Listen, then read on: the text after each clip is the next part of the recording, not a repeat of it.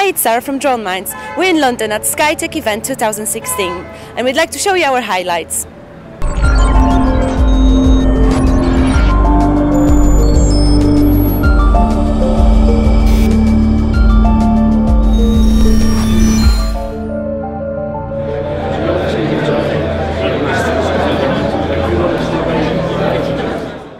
I'm Ben from Drone Lab, and we're here today at SkyTech to just talk to people about mapping and surveying and look at our software and show people how they can use it.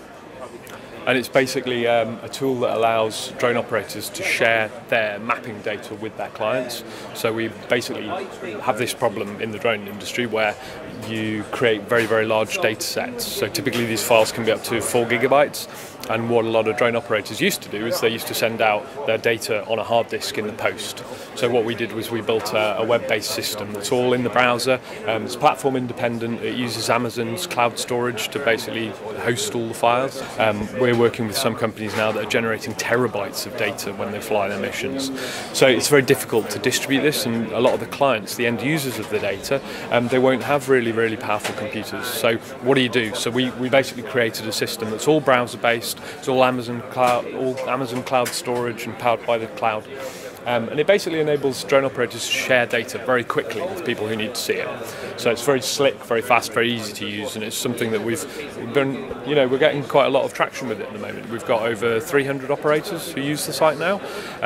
We've got over 750 maps now as well. So it's from all different industries. We've got construction, agriculture, forestry, farming, literally. And it doesn't matter what an operator flies or what kind of software they process with. Basically, we're in a beta period at the moment, so you can sign up and use it for free. We will be introducing a subscription service later in the year, but that's really based on the size of the operator, the size of the company, and the number of projects that they want to use on the system. But it's very cost effective. And we also have an iPad application, and the iPad app is an offline app, so drone operators can basically go out to see new clients and they can showcase their work. They can actually carry a version of their portfolio around with them, and they can demonstrate their capability as an operator, which is quite unique. We're the only ortho-mosaic viewer on the App Store at the moment.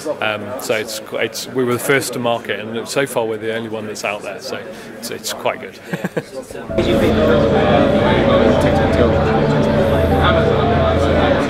I'm from Quest UAV, manufacturer of fixed-wing UAVs. Got various models for different purposes. The new product here is the Datahawk. This is an industrial grade compact mapper.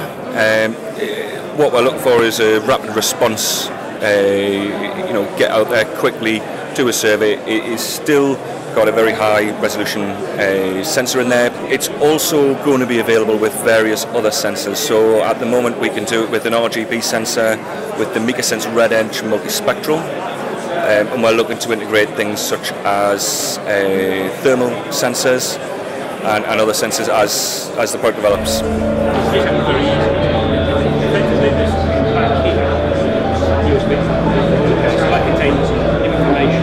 We are a Belgian-based company, Unifly. We made the product Skybridge, a software platform made to integrate drones into the existing ATM network. So it means that you can fly drones together with manned aircraft. We started up in 2015 in August. We are a rather young company. The idea we had is already since 2012. End of 2014 we have won the Swim Masterclass prize in the CESAR-U competition in Europe. 81 companies participated, and we won the runner-up prize just behind Airbus, which was big news for a small company like ours. The software means that a drone user can easily make a reservation for his airspace, where he wants to fly. He just sits behind his desk, he draws a map, and the system itself will tell him after a validation process, look, you can fly over there, you cannot fly over there. So it's a one-click system, it's easy for the drone user. He does need to know all the information or regulations you need to know for every country. So that's what we want to do. We want to help the drone users so they can fly safely without any issues or problems. Other stakeholders can use the system as well. Then we look more to manufacturers, the CAA, ANSPs can use the system, which is rather nice. They can do like kind of inspection. Because what we see now is that we don't have inspectors walking around. We will have police officers who need to enforce the law and the regulations, and they don't know anything about aviation as well. So with the app on their phone, they can easily check out if that drone is allowed to fly over there or not, and then they can do what they need to do. So this is also a nice feature.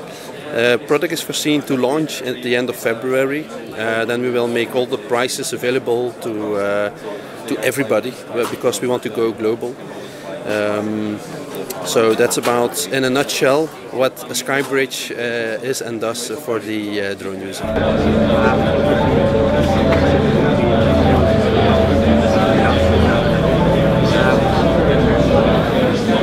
We're here at SkyTech to demonstrate and promote our new PI lightweight thermal imaging camera, which is aimed at the use on UAVs for various applications.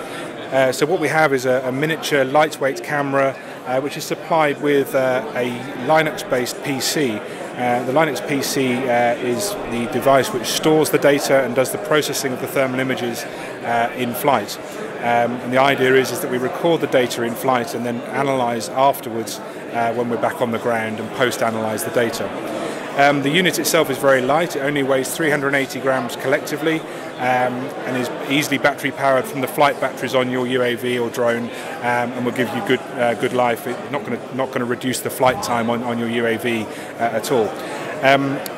With the new system, we can record videos up to 80 frames a second, which means that we get very good quality imaging. And we now have a new VGA camera, which will give us up to 640 by 480 pixel resolution. And with that camera, we can record up to 40 frames a second. This is excellent in comparison to the competition, who are operating at much lower frame rates and suffer with poorer quality imaging because of blurring and so on. Our system also incorporates a free software package, and this is fully featured from the box. So this is a video that we took of a building and a factory installation, and the idea is that we record the data on the UAV, and then we can post-analyse the data once we're back in the office. So all the data on the screen is as if it was a live image, so every pixel has a temperature measurement. This isn't just a colour screen showing different colours. We can analyse this to suit the application. So for example, we're measuring the crosshair in the centre is measuring the temperature up at the top right hand screen, but we've also got a cursor here, and wherever we move the cursor is giving us a live temperature measurement on the screen. If I just come out of full screen mode, we can also show other data on the screen and analyse the data afterwards. So for example, if we pause the video and we're looking at this window here, maybe we're analysing heat loss or insulation breakdown in a building, energy recovery and so on, and here you can clearly see some people stood outside the building and they're showing very clearly. So in a search and rescue type application, maybe this would be useful because they stand out very clearly.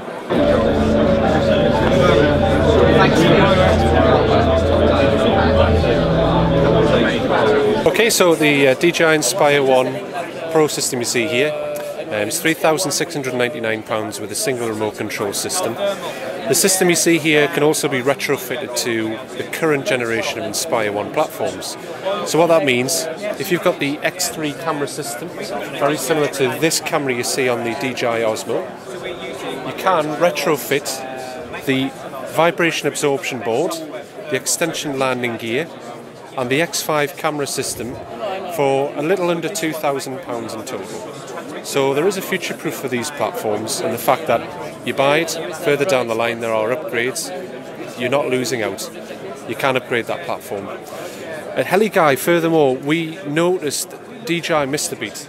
For first person view, the main pilot only has orientation from the X5 camera system. That can be a problem if you're using two operators. If you need that orientation, you'll need a forward-facing FPV camera. So we introduced this nose cone camera system with a 3D printed rear design box which houses a small battery, a small transmission system. This is then picked up and a built-in receiver monitor and that transmits the orientation of the aircraft. So the main pilot only needs to focus on going straight forward. They know exactly which way the craft is oriented at distance. The second pilot can then independently control this X5 camera gimbal. So really it's no longer a compromise. The smaller Phantom 3 systems are generally a one-man operation. These can now be two-man operation. It'll improve your risk assessment, make it safer to fly, and also give you better footage. So really it's a win-win situation with these platforms.